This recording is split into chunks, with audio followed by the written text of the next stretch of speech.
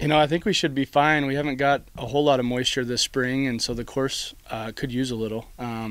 I talked to the superintendent earlier today, and he made it sound like he hadn't really seen any standing water. So other than just softening it up a little bit, I think we should be good to go. So make it play a little bit longer for some of these guys out here today, huh? Yeah, it could, especially off the tee. You're not going to get as much roll out of the fairways. The greens have been firm and fast, and so if anything, maybe they'll be a little more receptive and hold the ball a little easier as you hit your approach shots into the green. But no, I think the course is going to be ready. It looks beautiful out there. The greens are rolling nice. They were super fast yesterday.